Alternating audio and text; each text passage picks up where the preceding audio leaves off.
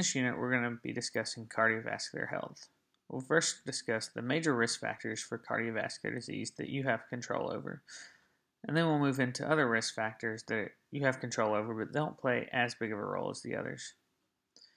We'll also talk about major risk factors that you don't have control over in cardiovascular disease, and then we'll discuss the different forms of the disease and what those look like and how they develop and what can happen with those.